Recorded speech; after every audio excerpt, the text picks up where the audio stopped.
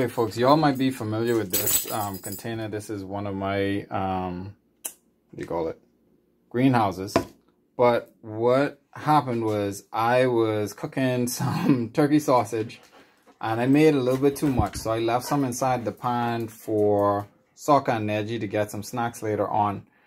And when I came back, I noticed that one of them had these little white lines on it. They look like very, very, very tiny grains of rice. And so I recognized that they had to be fly eggs. And so I left them there and trapped them inside this greenhouse, which is not super airtight, but it's closed enough so that the flies won't get out. And also I don't have to smell the thing rotting. So now that was yesterday, about 3 p.m. that I noticed that. And now today, there's some larvae on the side there. You can see it moving around.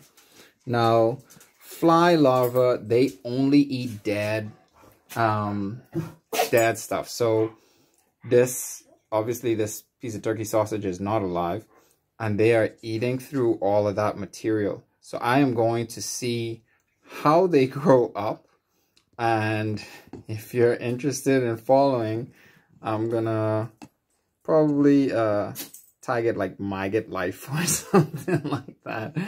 But yeah, stay tuned. This is about 24 hours later.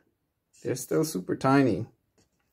Those are the egg cases. They came out of the egg cases. And that's the maggots over there and there. All right, hope y'all enjoy the ride. It's super gross. All right, catch you later. And that's a little bit of science and perspective for you.